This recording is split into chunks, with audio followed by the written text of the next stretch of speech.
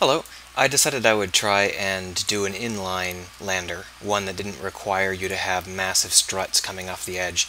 And that's actually quite difficult. This is a medium weight lander, and it can take a payload besides this, depending on what you need.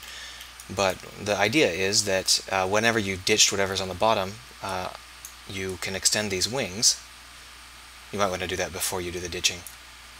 And then you can lock them in place like this. And now these engines, they're powerful enough to decelerate you.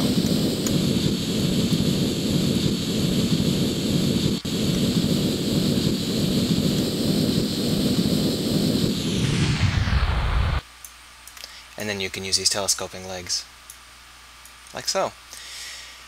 And then if you're done with the wings, you can put them back away.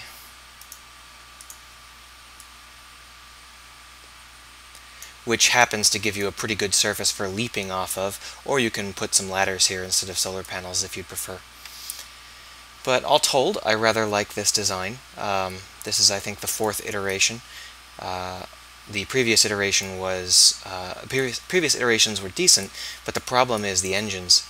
There's really no room on the bottom for engines using this kind of unfolding system, so I had to integrate the engines into the system itself. There are a few smaller gas tanks than this, but I couldn't actually wrangle them into fitting. So this will work.